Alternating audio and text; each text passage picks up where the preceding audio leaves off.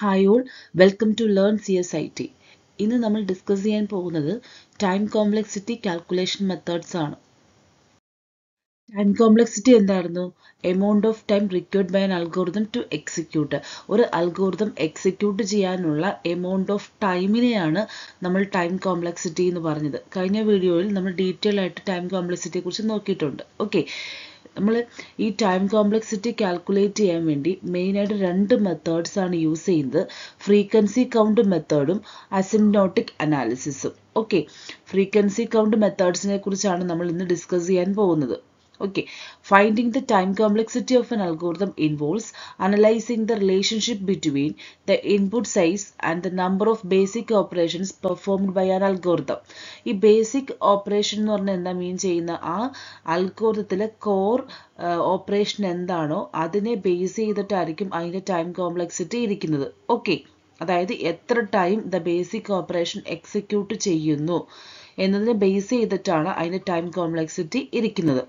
Okay, രണ്ട് main methods ആണ് use ചെയ്യുന്നത്, frequency count മെത്തേഡ്സും asymptotic അനാലിസിസും. So frequency count method, it is also known as step count method.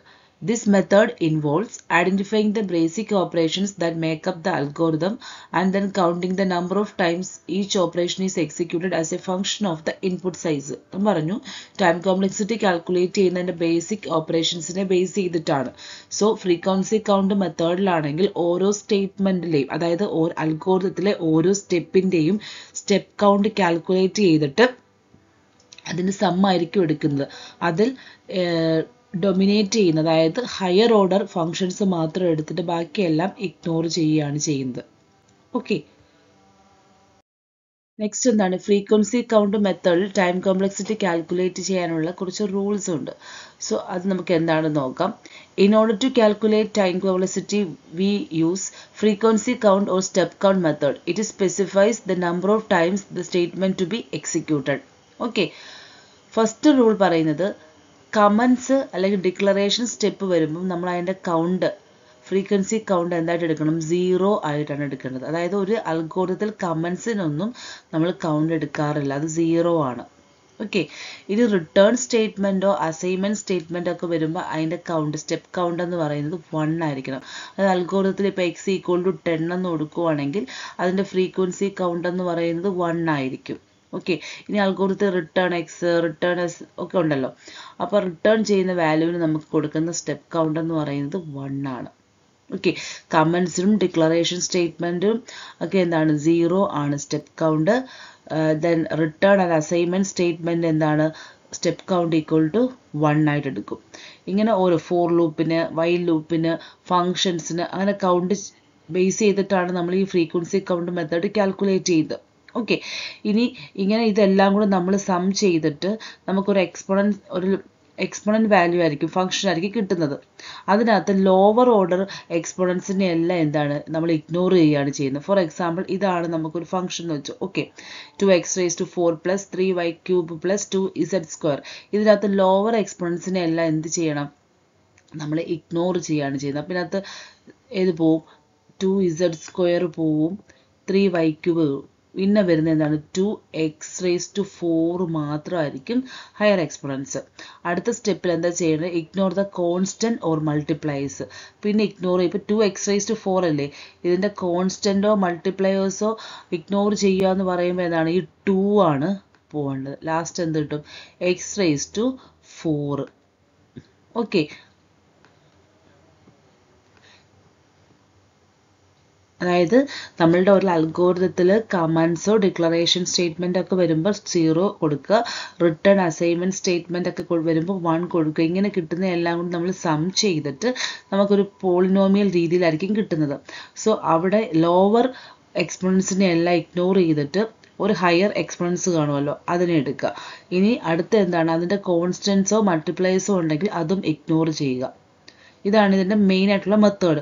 ഇനി നമ്മളിപ്പോൾ പറഞ്ഞ കമൻസിൻ്റെയും ഡിക്ലറേഷൻ്റെയും return assignment ആണ്. ഇനി ഓരോ ഉണ്ടല്ലോ, for loop, while loop. Okay, അതെല്ലാം നമുക്ക് ചെക്ക് ചെയ്യാം.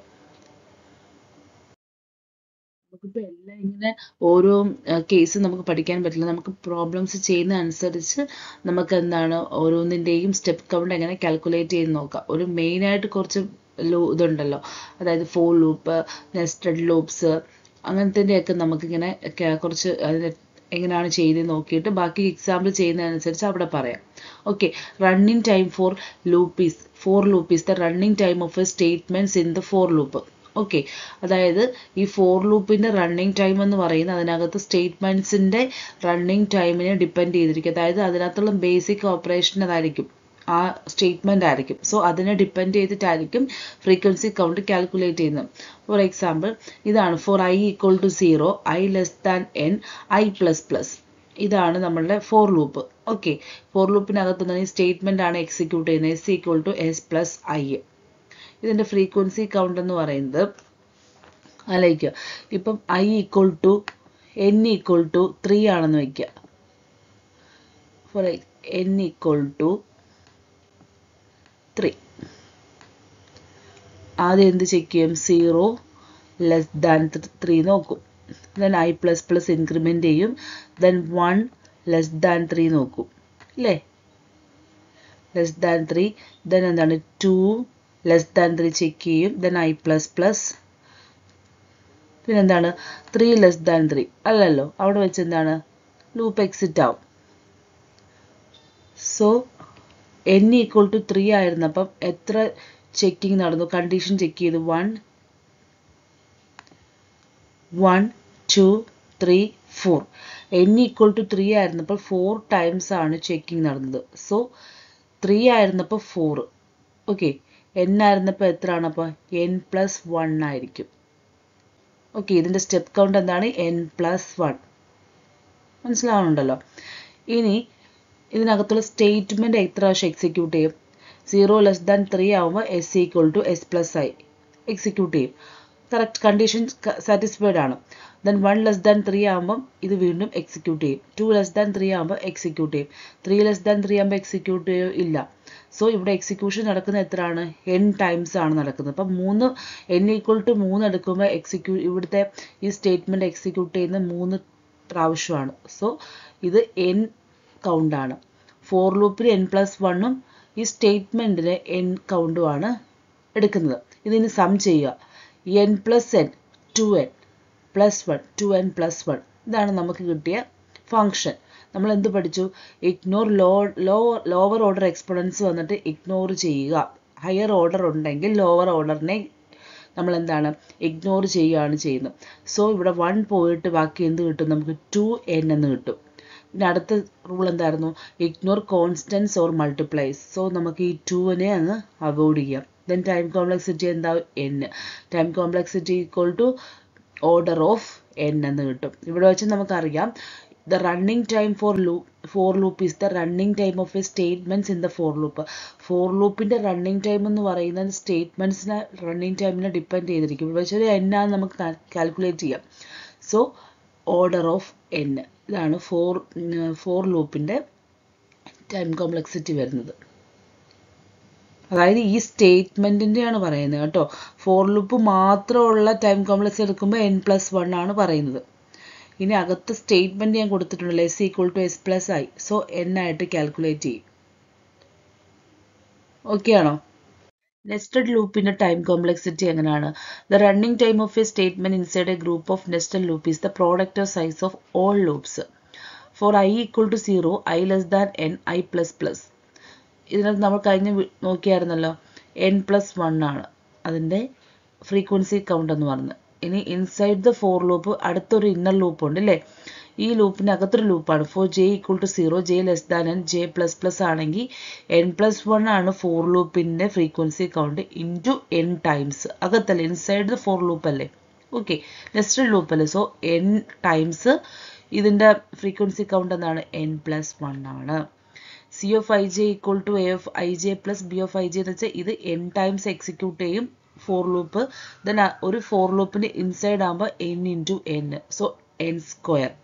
ഇത് കാൽക്കുലേറ്റ് ചെയ്യുമ്പോൾ നമുക്ക് എന്ത് കിട്ടും? n പ്ലസ് 1, ഇവിടെ n സ്ക്വയർ പ്ലസ് n, ഇവിടെ n സ്ക്വയർ. സോ n സ്ക്വയറും 2n square plus 2n plus 1. ഇതായിരിക്കും നമുക്ക് കിട്ടുന്ന ഫംഗ്ഷൻ. ഇവിടെ ലോവർ ഓർഡർ എക്സ്പോണൻസിനെ നമ്മൾ ഇഗ്നോർ ചെയ്യുമ്പോൾ നമുക്ക് പിന്നെ കിട്ടുന്ന 2n² ആയിരിക്കും കിട്ടുന്നത്.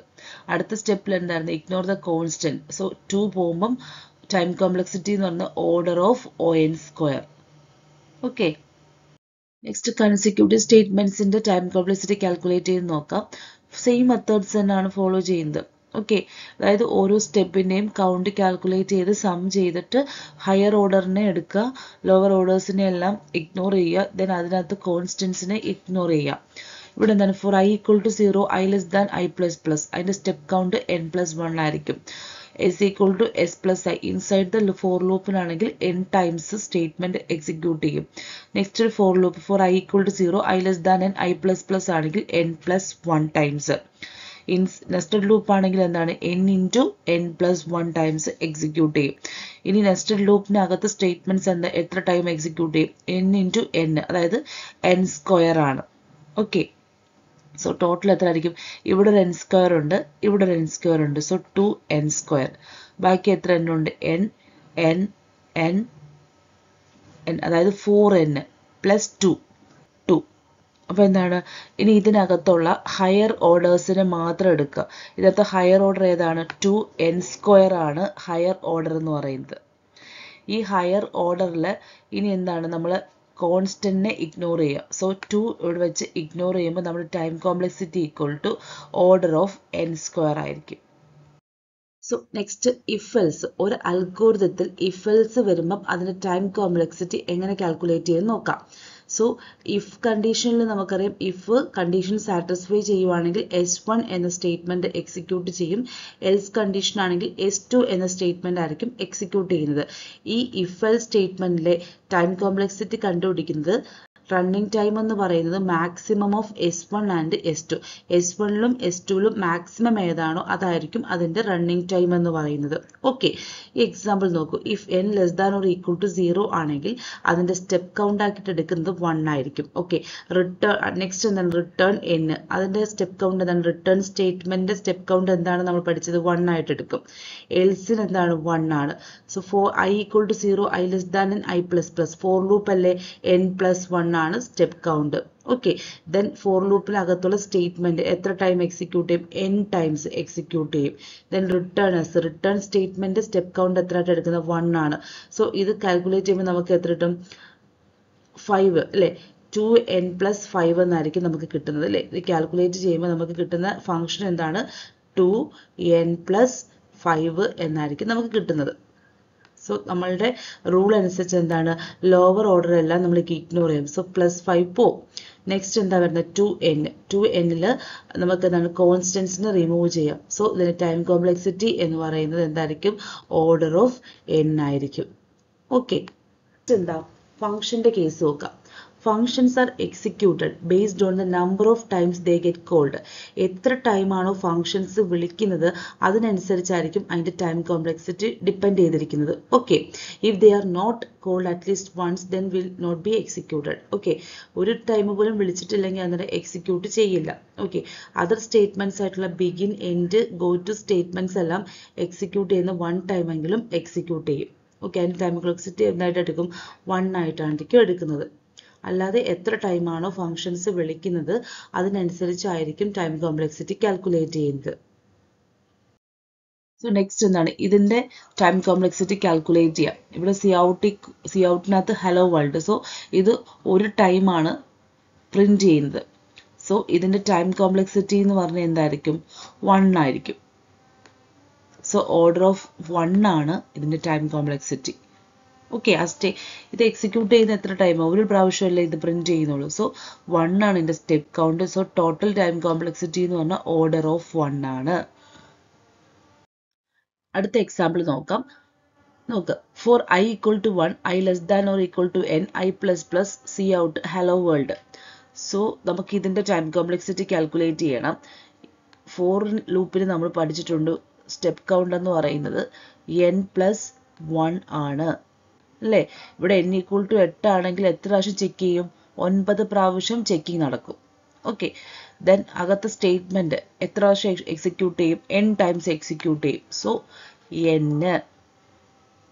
Then return 0ക്ക് എന്താണ് 1 step count equal to 1. ഇത് ആഡ് ചെയ്യുമ്പം 2n plus 2. So lower order exponentsനെ നമ്മൾ റിമൂവ് ചെയ്യുക, ഹയർ ഓർഡറിനെ എടുക്കുക. സോ 2 പോവും, 2n കിട്ടും. ദെൻ കോൺസ്റ്റൻസിനെ നമുക്ക് ഇഗ്നോർ ചെയ്യണം. സോ 2ഉം പോവും. Then time complexity equal to order of n ആയിരിക്കും. ഓക്കെ, അടുത്തൊരു എക്സാമ്പിൾ നോക്കാം. Algorithm some of a, n.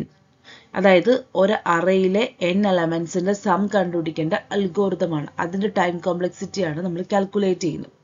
So first s equal to 0 for I equal to 0, I less than n, I plus plus, s equal to s plus a of I, return s. Okay, so ഇതിന്റെ time complexity എന്താണ്? ഇത് s equal to 0. എന്താണിത്? Assignment ആണ്. Assignment ആണെങ്കിൽ അതിന്റെ count എത്ര കൊടുക്കണം? 1 കൊടുക്കണം. Okay, then for I equal to 0, I less than n, I plus plus. For loop അല്ലേ, n plus 1 times execute ചെയ്യും. So n plus 1. Then for loopനകത്ത് inside the four ലൂപ്പിലുള്ള statement എത്ര time execute ചെയ്യും? n times execute ചെയ്യും. അതാണ് n. Return s. ഇതിന്റെ time step count എത്രയാണ്? Return സ്റ്റേറ്റ്മെന്റിന് നമ്മൾ എന്താ പഠിച്ചത്? 1 ആണ്. സോ 1. ഇതെല്ലാം ആഡ് ചെയ്യുക. 2n plus 1 plus 1 plus 1 3. 2n plus 3 ആണ് ഇതിന്റെ ടോട്ടൽ. സോ നമ്മൾ പറഞ്ഞു ഹയർ ഓർഡർ എക്സ്പോണൻസിനെ മാത്രം എടുക്കുക. നമുക്കപ്പോൾ എന്ത് കിട്ടും? 2n എന്നായിരിക്കും കിട്ടുന്നത്. ഇനി 2nലെ കോൺസ്റ്റൻസിനെ ഇഗ്നോർ ചെയ്യുക. സോ 2ഉം പോവും. ദെൻ ടൈം കോംപ്ലക്സിറ്റി എന്ന് പറഞ്ഞാൽ എന്തായിട്ട് മാറും? ഓർഡർ ഓഫ് n ആയിട്ട് മാറും.